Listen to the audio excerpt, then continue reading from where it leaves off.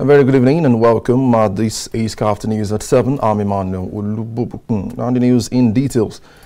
The Nigeria Atomic Energy Commission, NAEC, has said that the country is more than ready for nuclear energy and that the country will go ahead to develop the nuclear power plant as it helps in areas of agriculture and technological advancement. The acting chairman, Nigeria Atomic Energy Commission, Yusuf Ahmed, made this disclosure when the commission led the delegation from the Russian Federation on 4-hour press briefing. Russian Federation said that nuclear energy will prevent greenhouse gas emissions, which are the main cause of climate change. Benedict Uku brings us more in this report.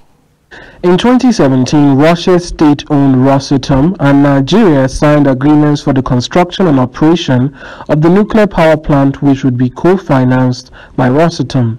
This has gathered criticism from many Nigerians considering the high level of terrorism in the country, whether it would be used negatively.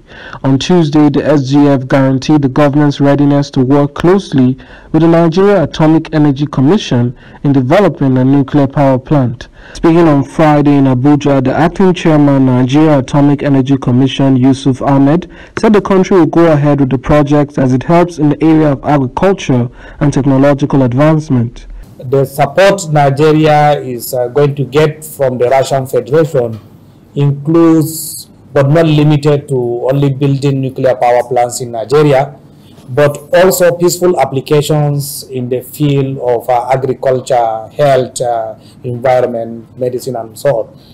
And that may culminate into having a multi-purpose research reactor complex that we envisage that will be built in the Federal Capital Territory in our Nuclear Technology Center in Sheda.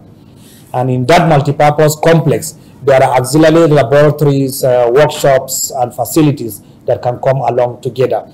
So it's a holistic approach to implementation of nuclear science and technology in Nigeria.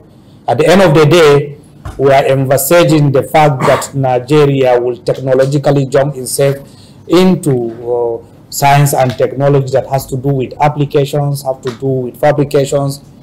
And we also envisage that the local industries in Nigeria will key into the supply chain that will come up with these giant facilities.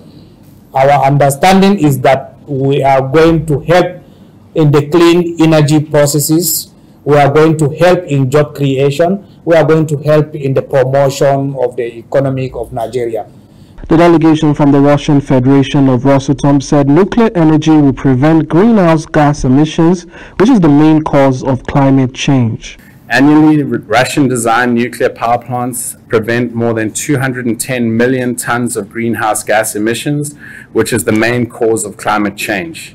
Rosatom is happy to be here and to further our development with Nigeria, and we look forward to working with Nigeria to achieve their nuclear ambitions.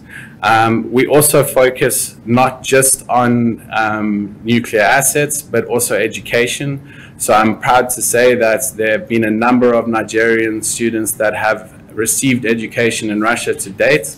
If I'm not mistaken, we've had over 40 students in Russia and 20 of them have already graduated.